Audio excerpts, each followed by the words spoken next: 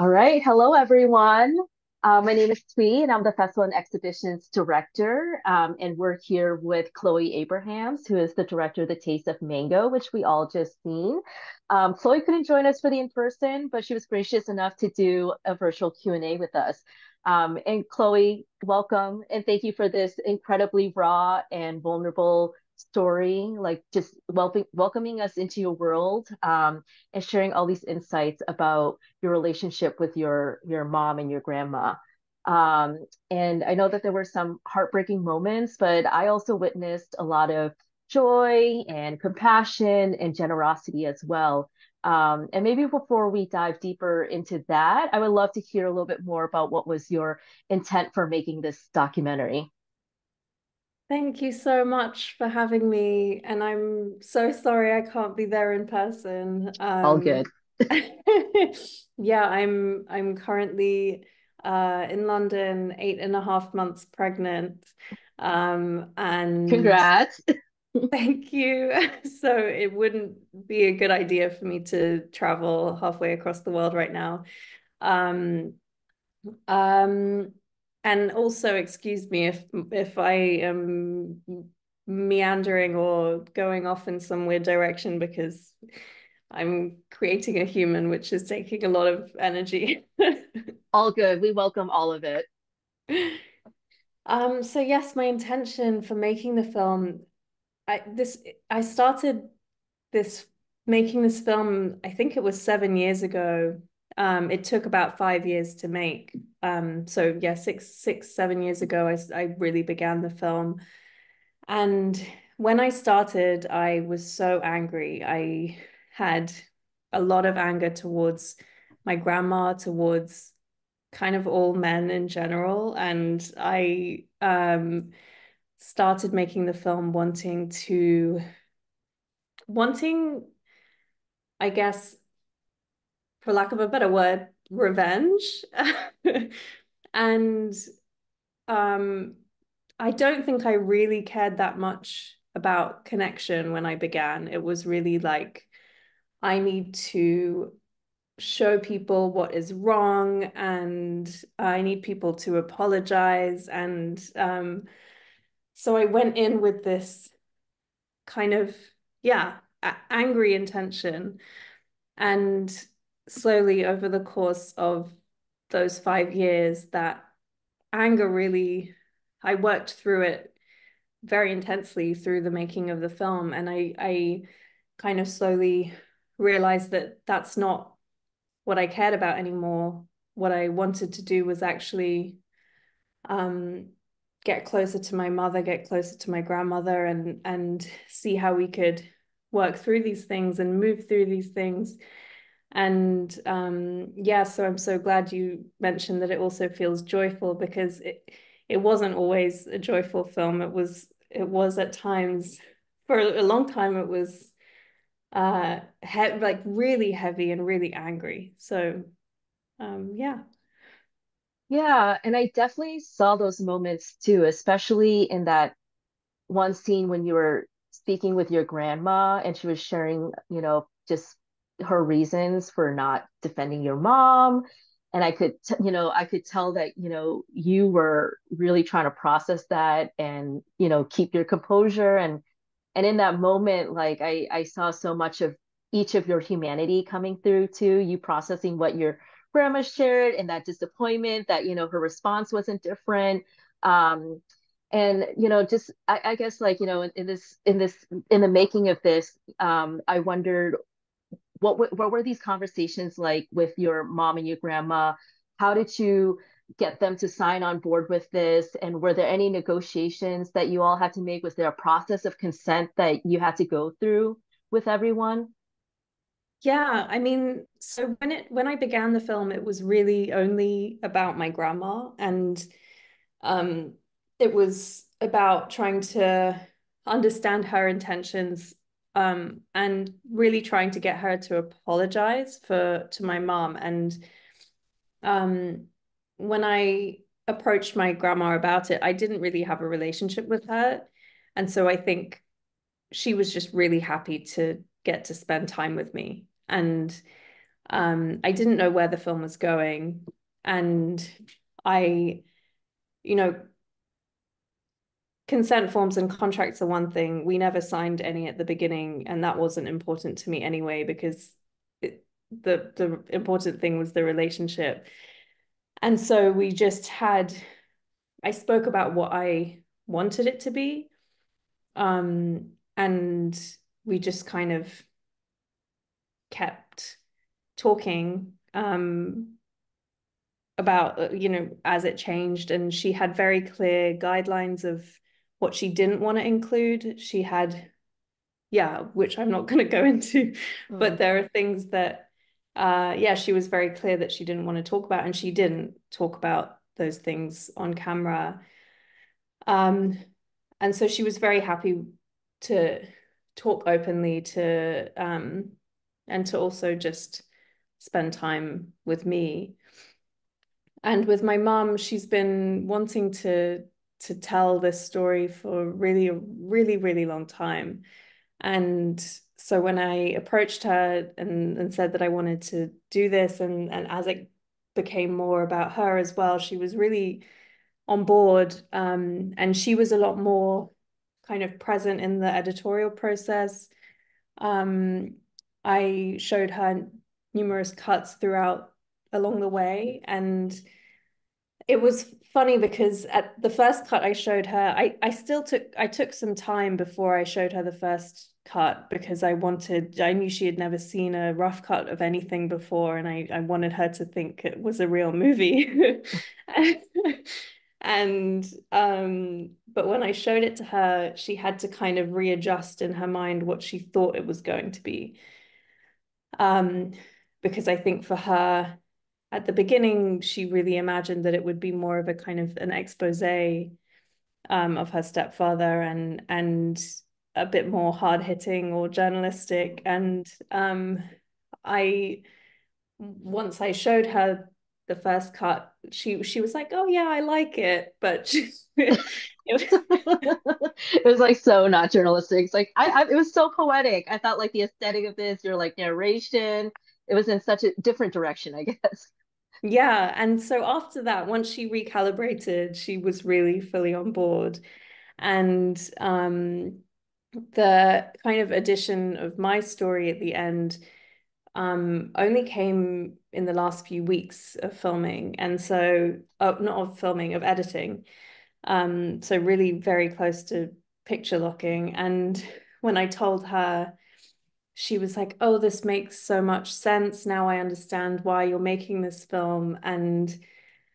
Uh, and she's been coming to festivals with me, and at one of the Q&As, she said that, she said about me that I'm someone who kind of thinks a lot and feels a lot, and she never really understood. She would kind of roll her eyes at me, and after showing the film to people, and really the having this final film, she said that she has come to really understand who I am. Mm. And so it's been a really, yeah, beautiful thing to um be able to connect more with my mother. And I thought we had a great relationship already, but um it's helped us understand each other even more. Yeah, and one of my favorite things that I enjoyed about the film, and this is probably where, I see the joyfulness and the tenderness, is your relationship to your mom and just how close you all are, which isn't always the case with, well, myself and other like, first gen Asian Americans and diasporic folks I know. And so it's just really, really lovely to see that and to see that this kind of relationship is possible and that people do have it, and it still takes work to cultivate that. Yeah. um yeah, and then with your grandma, I also, was seeing, the arc and the evolution of your relationship in the film as well, where, at the end you're spending more time with her, and I just wonder if you could share a little bit more about how that has evolved, maybe even beyond the film. Yeah, so I wish it could have continued to evolve. So sadly, after we shot the last scene, the last moment on the beach, and she decided to leave, we applied for her to have a visa to live in the UK with us, and unfortunately that was rejected by the Home Office. And um, during that time, her health rapidly deteriorated. Mm, I went to visit her. This was just before we screened the film for the first time. And yeah, I went to visit her. I showed her most of the film. It didn't feel right to show her the full thing while she was so ill. Um, and yeah, sadly, she passed just after we premiered. And yeah, so I know that during the time of making the film, we became so much closer. Um, I think I'm the only grandchild who now has that relationship, but only because I made this film. mm. I wouldn't have had that otherwise. And um, yeah, so it I'm just so grateful that I got to Yeah. have that with her while it was possible. Yeah, and it's such a gift too. And thank you for sharing that with all of us as well. Yeah, I guess I just want to take a moment to also hold your grandma as well in this space because I know a lot of things she was saying was really difficult to hear, and I was feeling all that tension and anger with you, and also understanding, the time and place that she lived in and the circumstances and maybe who she is and how she was raised. Like I was also feeling for her too and thinking about all of these potential futures that she was never going to be able to live. And so there's there's grief, there's a lot of grief in that I was feeling for her. And again, I really thought like how you portrayed her, like you just showed a lot of generosity towards her as well, as difficult as it may have been. So I just want to thank you for that also, Chloe. Thank you. Yeah, it's so, I mean, it's so complex. Like you said, she really had very different circumstances, and I don't necessarily think it just easily washes everything away, but it can Mm-mm. help understand certain decisions. Um, and also it's, I think, like her passing before she got to leave actually was also why it felt really important that we ended up putting that last moment in the film, because she mentally did get to leave even if physically she couldn't. Yeah. And I appreciate you for saying that too, that we can understand the circumstances of why people made decisions, but it still doesn't, you know, these actions and consequences still happened and it still hurts, our family, and it still, continues on, through the generations unless we actively do something to stop it, um, or break that cycle. And I feel like you also did a really incredible job of holding that balance too. In the few minutes that we have left, I would love to talk to you about the intimate aesthetics that you've chosen for the film. I know you mentioned earlier your mom was expecting like a hard-hitting journalist documentary, but you've chosen to go in a very different route.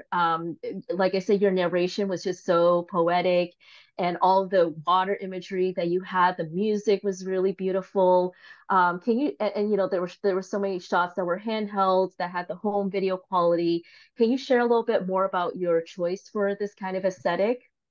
Yeah, well, it was kind of accidental because I had no funding. At the beginning, that was kind of how it happened. Um, I was so embarrassed of this little camcorder. My friend just convinced me to get it just in case. And I thought I would just record video diaries and just keep them to myself, like just to kind of record the process. But I also filmed some other things. And um, yeah, it took me some time to get comfortable with the idea that that was the aesthetic of the film, because I thought nobody would take me seriously. Um, but soon it really became part of the visual language, and the camera became this extension of me, and using the zoom as a way to kind of try and get into places that like to try and get into my mum's head or something, Hmm.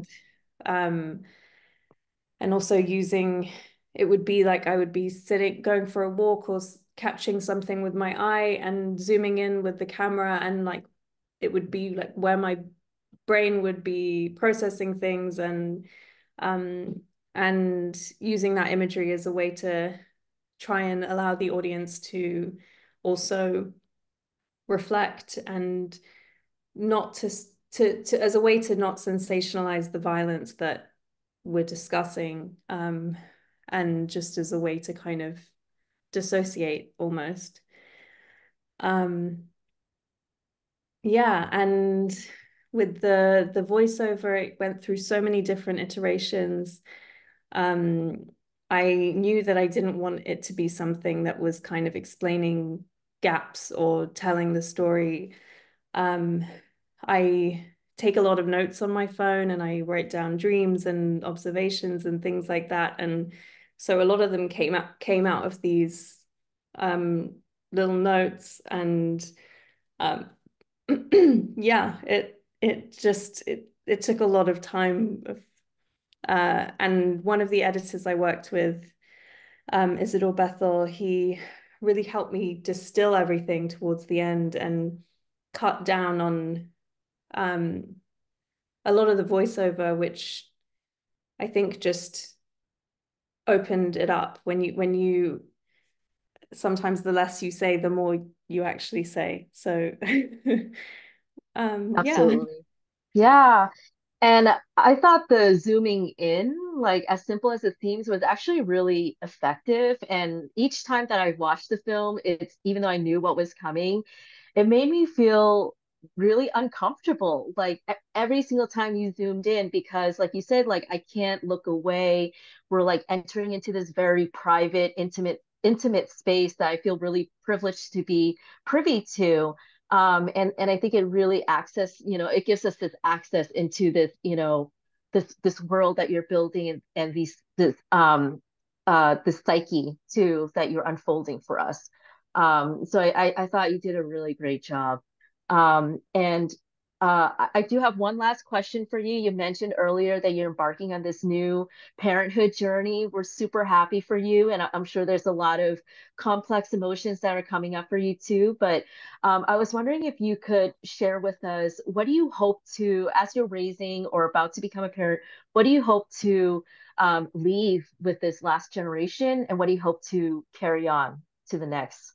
Yeah, wow, such a big question. It's especially as the next generation is really very close. Um, I think, I when I was making this film, I really had the, as you can see and hear and experience, I really was thinking very seriously about parenthood and what that would mean and what I wanted to leave behind in the previous generation. And I think actually a lot of my impetus for making the film was so that I could really work on things for myself before becoming a parent.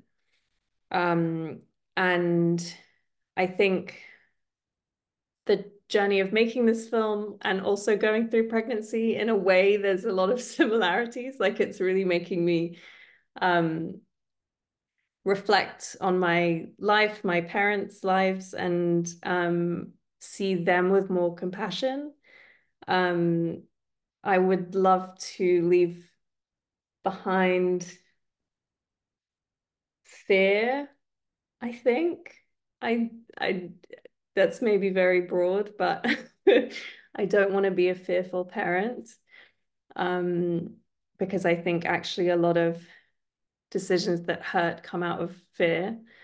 And what I would like for the next generation, I don't know. More compassion, more. Yeah, I want them to feel like they can move through the world in the way that they want and are not having to constantly look backwards. Mm.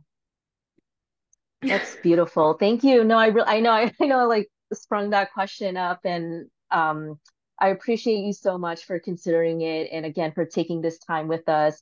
I think, already you have shown that you're breaking this cycle, and the way that you're showing up and moving through the world is really admirable and courageous. So Chloe, thank you again for all of your work on this film. I know it took a lot of you, and also it's such a gift for all of us too to witness your journey and process as an artist and creative. So thank you again. And yeah, I'm sure we'll be seeing more from you soon in the future. Thank you so much. Thank you.